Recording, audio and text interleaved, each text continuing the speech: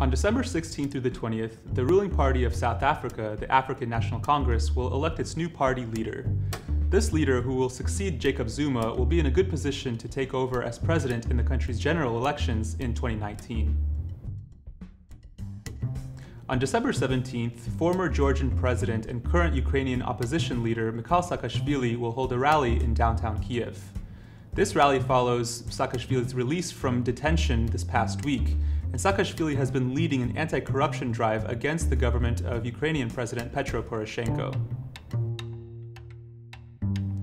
On December 18th, the Chinese Communist Party will hold its Central Economic Work Conference to identify the economic challenges and priorities for this coming year.